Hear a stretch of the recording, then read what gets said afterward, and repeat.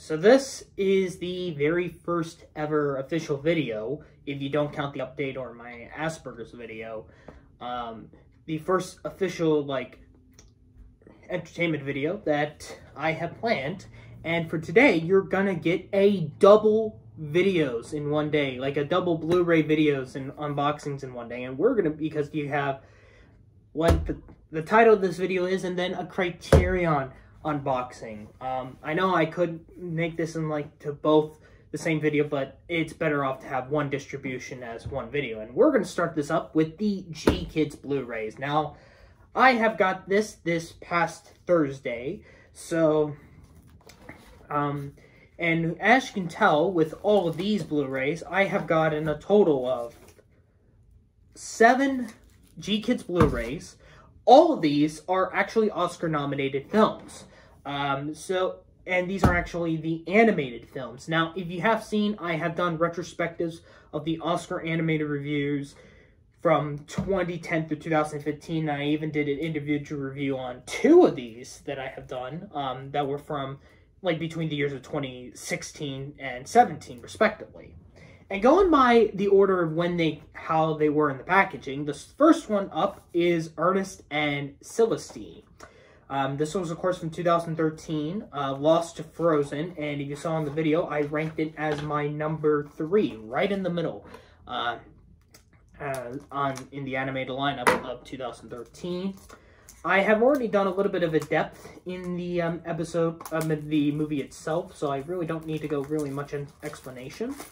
But yeah, so this is like a special edition one. I'm not know how GKids does with their Blu-rays. Now, I have seen like some of the GKids ones on the stores, but it's just like I purchased this officially on the GKids on their official website. It didn't went like I know like there were some like at Best Buy and like I did saw like some at Target or Walmart as well, but but they didn't have any of these films in their shelves, so good thing I purchased them through their official online instead of a physical store. Well, I know that's wrong for me to say that, and of course there's like major little tapes here. I'll deal with that later, but let's see what we got in here. So is this? Oh, okay, so I get it now. So you basically get like the DVD and the Blu-ray for this, so that's why it's called a special edition. And it also kind of gives a little bit of a kind of like a booklet of like little pamphlet of the other GKids films they have in distribution as well. And of course in this one, not all of them, but at least 4 out of the 7 of these came with the slipcover. So very surprising this one actually did, but yeah, like in this English dub, you have like Forrest Whitaker, Mackenzie Foy, Lauren Bacall, Paul Giamatti, William H. Macy, Megan Moley, Nick Offerman, and Jeffrey Wright. Like a lot of them in here. I'll deal with more of the tape later. Next up, from 2014, Song of the Sea. This is, of course, the Cartoon Saloon's second animated film.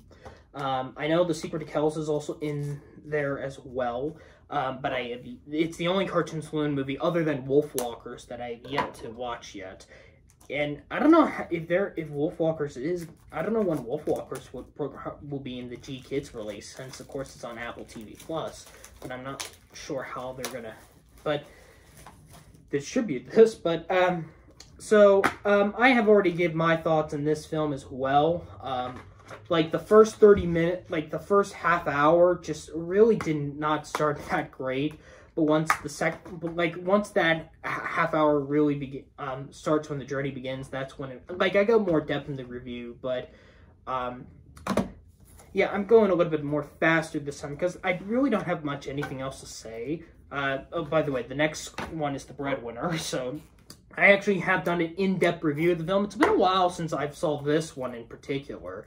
I know this one, I can explain a little bit more of my thoughts since I haven't watched this film in a while, but I remember this was a pretty heavy movie, unlike any of the other Cartoon Saloon. Okay, well, I have yet to see how The Secret of Kells and Wolfwalkers go, but this is a pretty heavy movie because it's like one of the fewest films that doesn't really set in a full in like a folk tale or something like that, because this is like the setting's like in the Middle East, and it's just like pretty heavy. And Angelina Jolie is actually an executive producer of this film.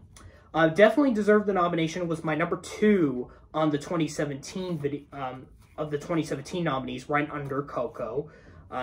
Like one of the fewest that did deserve that Oscar nomination of that year, because as you remember, the 2017 lineup ended up being not a great lineup for many people, especially it was the same as the Golden Globes.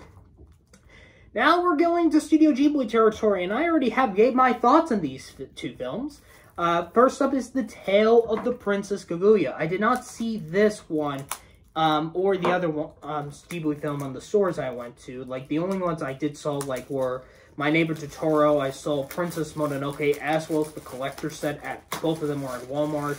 I saw, yeah, Totoro Spirited Away was also at Walmart. I also saw My Neighbor Totoro at Best Buy, and I saw Nausicaa in the Valley of the Wind at Target, as well as like there's the Studio Ghibli Steelbooks, but I'm not a fan of like Steelbooks, or like I don't like because it just like these like 4K, and I don't like 4K, and I'll deal with that later. But oh, okay then.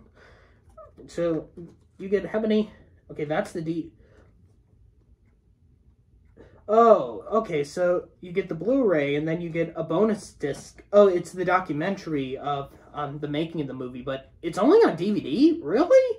Unless it is also on the Blu-ray, but I'm not really sure, but really?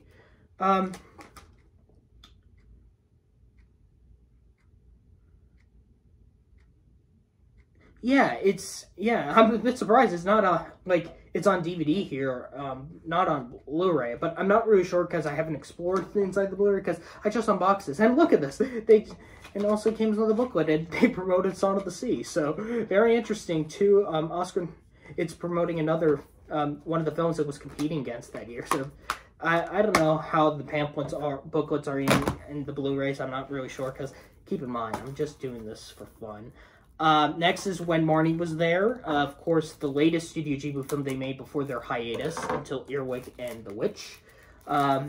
This one, of course, I really had an interesting...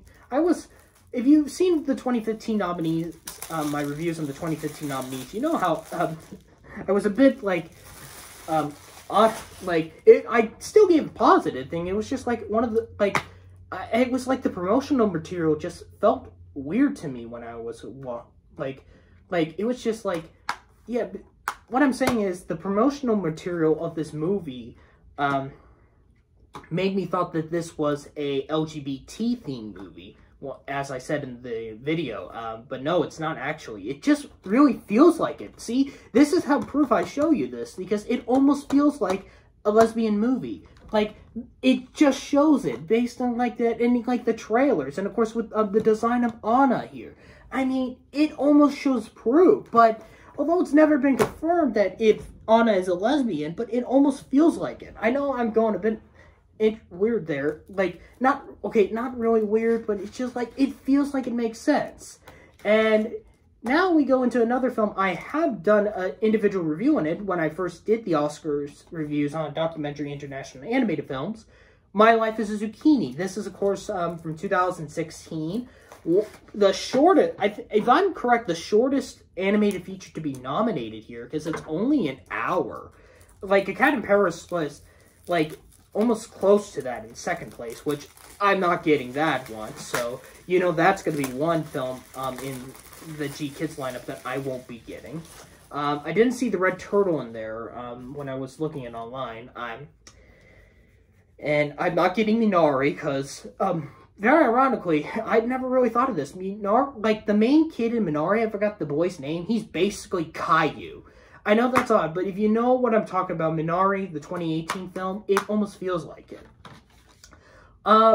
So I really had a great time. This is actually one of the films that I recommend watching both dubs in, because both the main dub and the English dub really works well on both of their, both well in their castings, because a unique thing about the main dub, since this movie was made in Switzerland, the language was French, the kid actors had no acting experience, and what they did was they it's kind of like live action references like in the earlier Disney films. You know, like the live action reference in Alice in Wonderland where like infinite example in the Tea Party scene when they had the actors in costume playing their respective characters. It's basically kind of like this, but it's just instead of costumes or just like using it for animation references, since the movie is in stop motion, they used it to record their lines. And, like, they recreated the entire movie, which I really wonder if in this movie you do get it. I'm not really sure, but it doesn't look like it, but based on the bonus selection, so I'm guessing not. But I really had a really good time. It's just short and sweet and a bit fun, so definitely a great one. And the last one is actually the adult independent animated film from the GKids lineup, Chico and Rita from 2011. This was also at number 3 on my ranking. By the way, My Life as a Zucchini was at number 4 in this, my 2016 ranking. And of course, both Princess Kaguya was at number 2 when Marnie was there at number 3, and Song of the Sea was at number 4 on the 2014 list. But I was a bit surprised when I got the Chico and Rita Blu-ray when I'm getting here, because I'm a bit surprised here.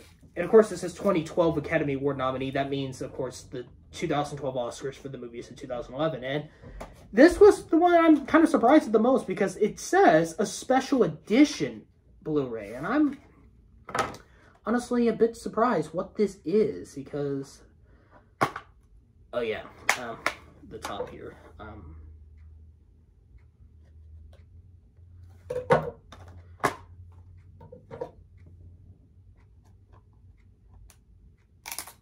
There we go. Yeah, so this is, of course, an animated film that kids are not allowed to watch since it has a lot of violence and, most notably, of course, everyone's favorite adult thing, nudity. I mean, animated features. And I can't really get this. I'm being careful, people. I'm just... Unless I'm missing something. Oh. I'm dumb. Yeah, give me a second. I'll be back when I get this out. Never mind. That was quick. Okay, so how is this a big one that it comes with? No way. Is this a booklet? Oh, it's like a oh, okay, you get like a comic of a little bit of the film itself. Oh, okay then. Oh, and it is in English. I've yet to see, I think, the main dub in English. I think, it does come with this. Does it? Like, well, I'm surprised it's a limited edition one. Like, what do you get here? Like, Blu-ray, DVD? What is this? Oh boy, it's weirdly put. I don't know how that was. Like, what is this? Is this Sony Music? Is this a CD? Full-length Latin Grammy-winning soundtrack. Oh my gosh. Wow, so for this special edition of Chico and Rita, you get the Blu-ray, the DVD, and the CD disc of the soundtrack. Oh my gosh. I was not expecting this. This is why it's big. Wow. I'm a bit surprised about this one. Wow, I can't wait to explore what's in this one. And that's basically kind of it with the GKids Blu-rays for that. If you have seen any of these films, you can comment down below if you've seen any of these. Hit that subscribe button if you're new, and be on the lookout later, I think this evening, you will get the second Blu-ray unboxing on the another round on the Criterion Collection.